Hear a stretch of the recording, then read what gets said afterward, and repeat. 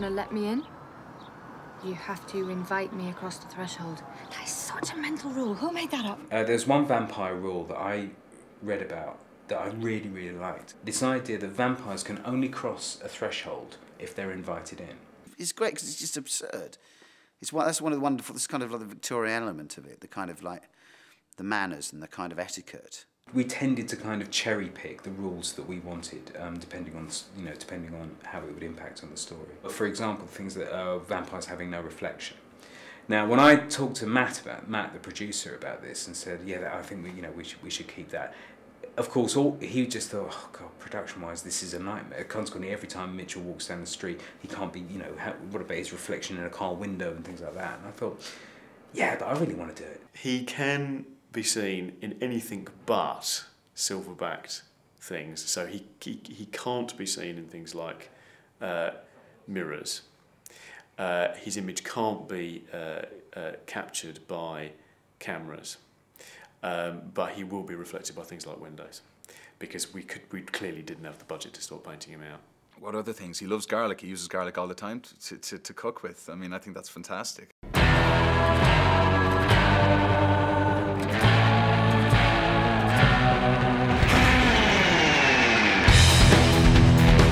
We decided that even though Mitchell wouldn't like sunlight, it wouldn't be lethal to him, because again that would make just the storytelling an absolute nightmare. We could only do night scenes and so on. And also this whole idea of him wanting to live a kind of normal human life, it would kind of make that almost impossible. We kept the sunlight thing, but we just kind of restricted it that, he's not going to go out in the sun and melt, if he sees it and, drop and his costume is left on the floor.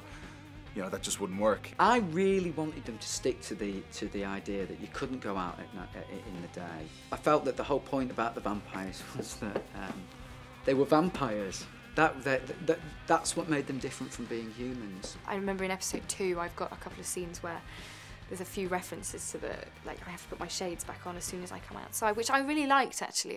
You were not coming in here. Yeah, I think I am, because I don't think you want this conversation happening on your doorstep. Oh, hiya, how's it going? Oh, for Christ's sake, come in. I think that as time went on, I realised that it was important that those shackles, the traditions of vampirism, didn't create too many obstacles. The producers and directors didn't want to fixate on it. We didn't want it to become just about that, just about stakes and sunlight and teeth. We really wanted it to be normal. We wanted people to be able to connect to them as people. There are always moments in it when you just cannot, there is absolutely no doubt in your mind whatsoever that Mitchell, Seth or Herrick or Lauren are vampires, and that's all you need to do.